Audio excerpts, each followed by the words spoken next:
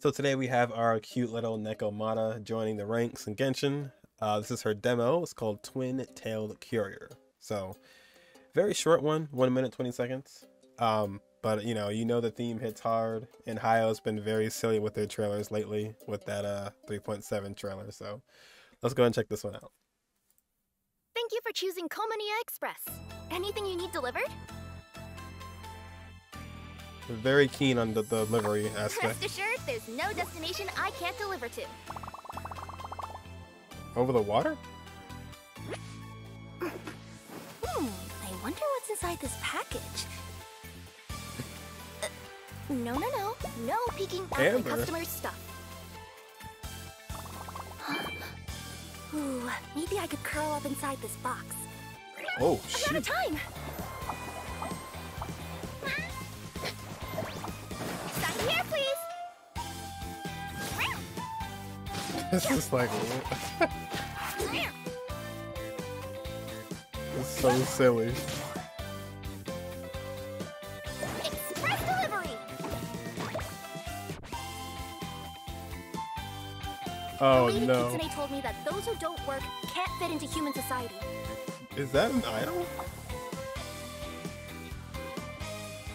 I'm not going back to the boonies, even if it means I get to be a great yokai or whatever.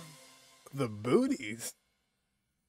I swear, like, they always do good trailers, but they are just getting sillier and sillier and sillier. Like, it's just getting, like, a lot more comedic. I guess it depends on the character itself, but you can tell, like, somebody over at Highever's had a lot of fun with this one. Like, they really enjoy the character or something. I don't know.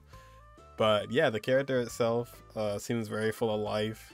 Definitely all about what she does, being a carrier. Just I don't know. Like I love this vibe of like this kind of this direction they went into with this one. Of course, the trailer for the actual 3.7 patch was really good too, and kind of gives me like a Naruto kind of vibe, like with the soundtrack, like the sounds that are in the music. Not necessarily the song itself, but just the sounds that are in it. And I like all the connections to like things like that, and the yokais and everything. So yeah, looking forward to her. Definitely will be trying to pull for her. I don't have Yaimiko, so I would like to get Yaimiko, which works out perfectly for me because he's on the same banner. So I wonder if that's just a cutscene or if that's an idol, but let me know in the comments if you guys are going to be going for Kirara or not, or Yaimiko or Yoimiya. And yeah, we will see what happens next week. And we'll catch you guys in the next one.